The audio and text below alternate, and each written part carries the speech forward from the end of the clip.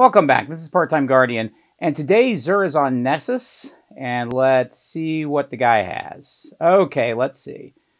He's got Huckleberry. That's a good weapon, especially for ad clear. If you don't currently have it, I would definitely pick that up. He's got Liar's Handshake. That's a good hunter exotic, especially if you're trying to do certain things with extra DPS on your Arc Strider. Not a bad roll. I might pick that one up myself. The MK44 stand-asides, again, that allows you to more safely do shoulder charge. It's not a great roll on that one. And then Karnstein Armlets. Melee kills restore health for a short duration.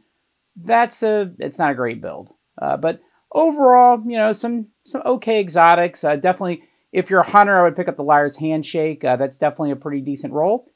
And I'll see you Guardians in the tower.